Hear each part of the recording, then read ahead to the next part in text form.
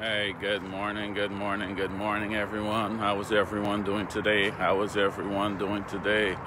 This is Gregory Wiles coming live for you from Houston, Texas with his inspirational morning walk. Inspirational morning walk for the first time listeners. I get some exercise in the mornings and I just share my thoughts with you guys, whatever I'm inspired to talk about that day while I'm walking. I will share that with you guys. A good way to start the day, get some exercise, and I'll share my thoughts with you guys. So today, it's a beautiful day in Houston, Texas. I know everyone is gearing up for the Christmas and all the decorations and the last minute shopping and all of that. That's just a beautiful time of the year. But I'll get my walking in today and I'll share something with you guys once again. For first-time listeners, that is beyond on Mondays, Wednesdays, and Fridays at 7:30 Central Time. That's the time here for us in Texas. But it's 8:30. That's on the Eastern Time for the people in the Eastern Time Zone. And you can calculate whichever time zone you are in. But I usually be on 30 Central. That's our time here in Texas. That's the good time for me to get some walking in to get my day started. And you can check out whatever you miss. We probably got just over 100 now. I think this might be 103 or 104 of these videos on different topics, all loaded up on the YouTube channel. Just check out Gregory Wiles, or I usually forward the link to the YouTube throughout the day also. So anyhow, so today, all right, looked like it corrects itself there. It's just getting a little bit of internet issues where the video had paused, but it corrects itself. So, all right, I'll stand in this position here where I think the signal is strong. Okay, so what I want to talk about today, I want to talk about the lying spirit today, the lying spirit. Last on what, today is Monday. I think on Friday, we talk about the, Renita, good morning, Renita. What we talk about on Friday, right? We talk about the complaining spirit on Friday, the complaining spirit. So I want to talk a little bit more about the lying spirit today, the lying spirit. I want to show you an example. We briefly mentioned stuff about it in some of the past talks that we did. But today I want to drill down and show you how it operates, Because if we get this knowledge, man, if we understand this theory that Paul, good morning, Jillian, good morning, what Paul was trying to tell us, if we understand these two scriptures that Paul, these two that I'm going to read, but he tried to warn us a lot. Life is going to be so much better for us. We can be less frustrated. We got a better understanding and would be able to succeed more in life. We wouldn't spend time complaining about things. We'll got a better understanding of why stuff happening, and we can take care of it better. So the first one is Ephesians 6:12 that says, "For we do not wrestle against flesh and blood, but against principalities, against powers, against the rulers of the darkness of this age." Once again, Paul saying flesh and blood is not our problem. People is not our problem. And he gave the list of the hierarchy of the demonic kingdom here. The principalities is just like the highest in the kingdom. That's just after Satan himself, against the powers, against the rulers of the darkness. And this is how the rank and file coming down, right? And then he said that's who we wrestling against. Flesh and blood is not the problem, right? And then in 2 Corinthians 4:18, he said, "For we do not look at the troubles we can see now." This is the New Living Translation, right? So we do not look at the troubles we can see now. Rather, we fix our gaze on the things that cannot be seen, right? So we got to fix our gaze on the things that cannot be seen. And this is why. For the things we see now will soon be gone, but the things we cannot see will last forever. And I'm going to explain what he means by that in our little talk today. So we're talking about the lying spirit today. We're talking about the lying spirit, right? And let's see how this operates, how this can come on you, how this operates, and all the good stuff, right? So I'm going to take it from Kings 22, 1 Kings 22, it's 1st or 2nd Kings 22, 17 through 23. 17 through 23, right? This is when King Ahab, King Ahab, the husband of the wicked queen Jezebel, right? King Ahab, the wanted Jehoshaphat, the next king of Israel, to go to war with him. He wanted to go to war with him. Jehoshaphat said, "You know what? I don't mind going to war with you. We're all brothers. We're all one family. But I want to hear from the Lord. if we should go to war or not. You see, these men back in those days, they were well in tune with the spiritual realm, and they seek guidance from that unseen world. If God tell them go to the war, you're going to win the war, go. If God say no, don't go, they don't go. Because they know the battle got to be won first in that unseen world, and then it manifests here. That's the real world. Once it's done in that world, then it manifests here, right? So Jehoshaphat understand that. Both of these men understand that. So Jehoshaphat said, I want to hear about a man of God, if we should go to this war or not, right? So Ahab was a wicked king. When we say wicked, the worship of the gods, his obia, his idol worship, his voodoo, all of that stuff, right? So he had his own prophets that seek the demonic world for his guidance, right? He had 400 of them. So Jehoshaphat said, you know, let's seek the unseen world and see if we should go to this battle, because I don't mind going. So he called his 400 prophets. And they said, you know what, go to the war. The battle is yours. You're going to win the war. Go ahead, proceed, you know. But Jehoshaphat said, you know what, I know your prophets, but let's call on a prophet that hears from the God that I worship, the God of Abraham, the God of Isaiah, the God of Jacob. I want to hear from a man who hears from that God that brings us out of Egypt and have us here. So he said, man, there's one more guy named Micah. But this guy never prophesied nothing good against me, man. That's why I don't like listen to him. He never prophesied nothing good against me. But Jehoshaphat said, anyhow, bring him anywhere. Bring him anywhere. Let's hear what he has to say about going to this war. So when he sent for Micah, Ahab sent for Micah, the man who was going to get Micah said, hey, Micah, these 400 men for the king, tell him he should go to the war. You should just make your word agree with theirs and don't come up with nothing against him. Micah said, okay, no problem. So when Micah got in front of him, Micah said, okay, you should go to the war and you'll be fine. Ahab got up and slapped him and said, how much time did I tell you? I need you to tell me the truth. Just don't tell me what I want to hear. And that is where I can pick it up from. Micah in 17, Micah said, okay, you want to hear what God really tell me? This is what God really tell me. This is what Micah told him. Then Micah told him, in a vision, I saw all the Israel scatter on the mountains like sheep without a shepherd. And the Lord said, their master has been killed. Send them home. So Micah saying, this is the vision I'm getting. I see all the Israelites being scattered. And the Lord said their master has been killed. So in other words, if you go to this war, you're going to die in this battle. And all your people are going to be just scattered, right? So the Lord saying you shouldn't go to this battle because you're going to die. And hear what he said. This is King Ahab now telling Jehoshaphat. Didn't I tell you? The king of Israel exclaimed to Jehoshaphat, he never prophesies anything but trouble for me. So he's saying, that's why I tell you I didn't want to bring this man and listen to him. He never gave me any good prophecy. Was the reason why he wasn't giving you any good prophecy, right? Because no matter how wicked we are, and I did one of the sessions on this before, no matter how wicked we are, God will still have someone there to warn you and tell you the truth, but we dismiss it, right? Might be a family member, might be a good friend, might be somebody at the office. They don't care about hurting your feelings. They're going to tell you what is truth, right? You ask them what's your opinion, and they're going to tell you the truth. Doesn't matter if it hurts your feelings or not. And you're like, man, she's so mean. But under your breath, say, but she's mean, but she's right. But I have some yes people around you going to tell you what you want to hear, right? So God is still finding a way to protect us and tell us the truth. So this is what he tell, right? Didn't I tell you this man never prophesied nothing good against me? And then this is 19 now. Then Micah continued, listen to what the Lord says. Micah telling him what he's seeing, what the Lord's showing him in this vision, right? Then Micah continues, said, listen to what the Lord said.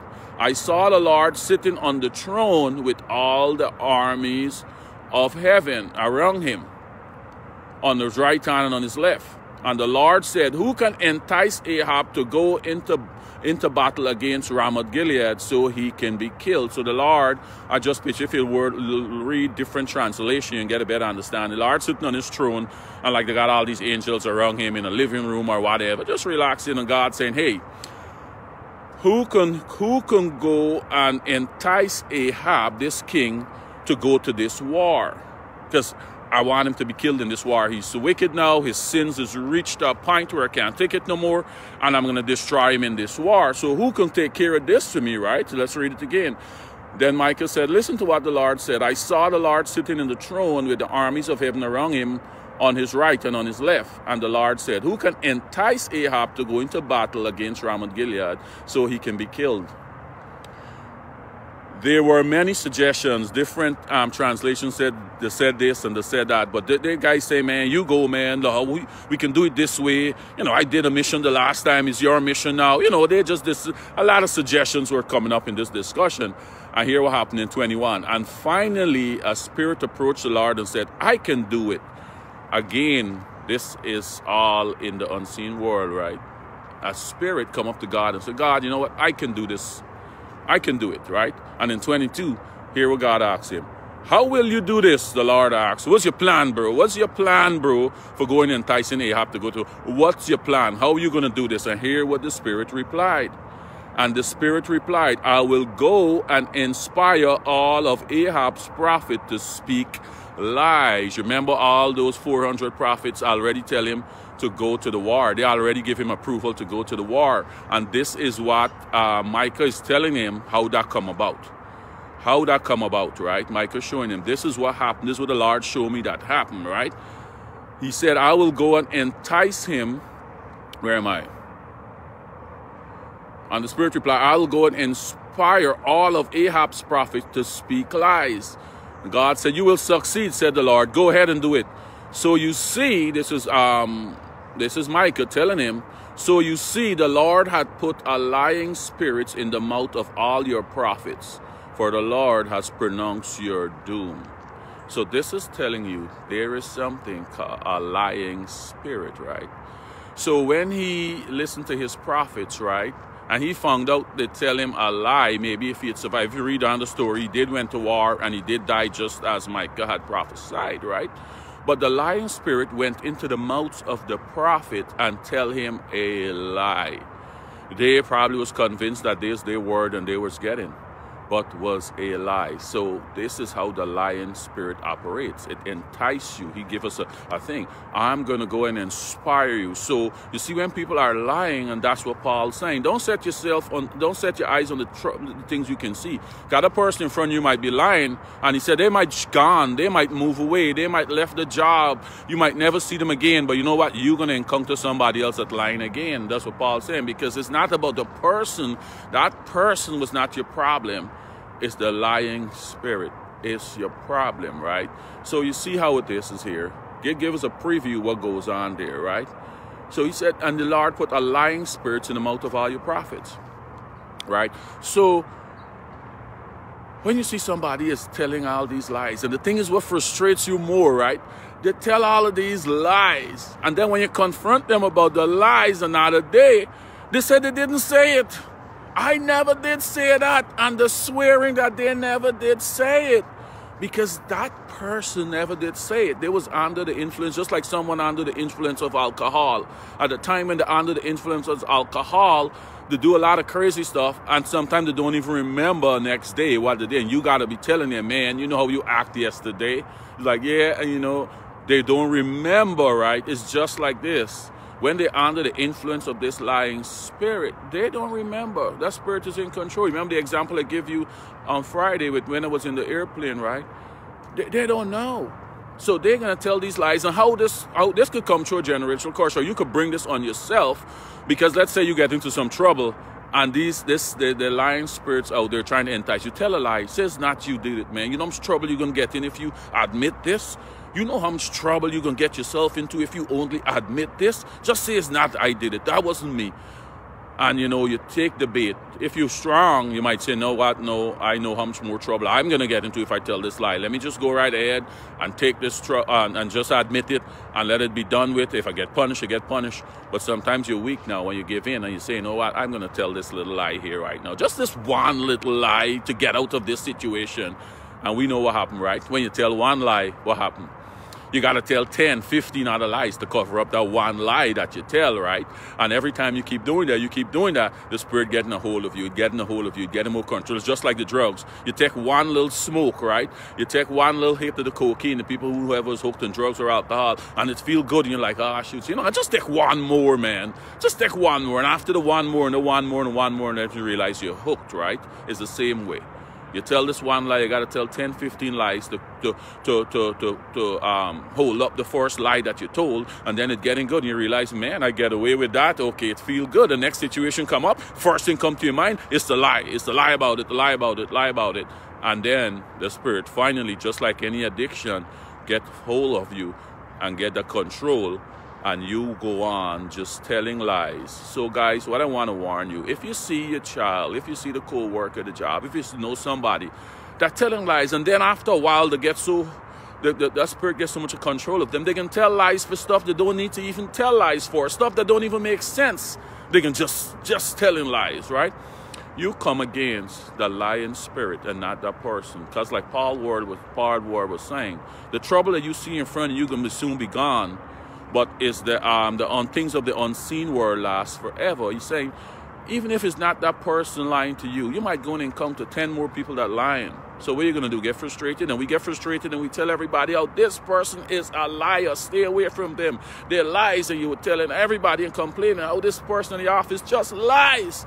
I'm telling you, if you continue with that attitude and don't get this understanding, you will be so frustrated. And that's the goal of that spirit, to frustrate you, to take you off your game. But you got to rise above it now and recognize. Don't look at the person. Don't look at Susie at the office. Don't look at Sharon that's lying. You go and pray and come against and silence that lying spirit that's influenced them every time they're in your presence, and demand it to tell the truth. You got the power.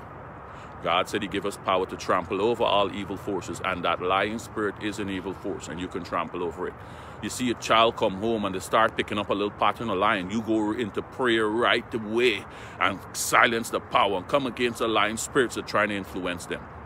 If it's a child young enough, God says spirit of wrath and spoil the child. Yeah, you punish them, discipline them, but that discipline is trying to give them the strength to say no to the lying spirit. And you shutting down the power is weakening that force, so you don't have that power to overcome them. And they got the strength now. I know, mommy, they don't in this, you can discipline me, and they got the strength to say no to the lying force. But don't just discipline them without the prayer. You need the prayer to silence the power of the lying spirit. You see how it works here, guys? Micah, God give Micah a little peek into the unseen world to show you how the lying spirits operate. So I just want to leave that with you guys today. I want to shed some light on these things. When we go into the new year, we're going with more knowledge so we could have a successful year and our revelations can come true. Because without this knowledge, we can frustrate ourselves and we're going to doing and repeating the same things that we were doing year after year. All right, so with this knowledge, now we're going to eventually get to fasting, but I need to shed the light on a lot of these things so you can be better prepared. So when you do fast, you can maintain the fast, because after the fast, this enemy is going to bring a lot of attacks to you. Because when you fast, you taking the fight to his door. So I got to be careful before I get into you. I want you to understand and be prepared for the attacks that come to you from the enemy from all angles. So when you fast, right? So understand this works, guys. Thank you guys for listening. I see a lot of thumbs up and hearts going up. I want to thank you guys, and we'll talk again on Wednesday, right? Talk again on Wednesday. Have a great day.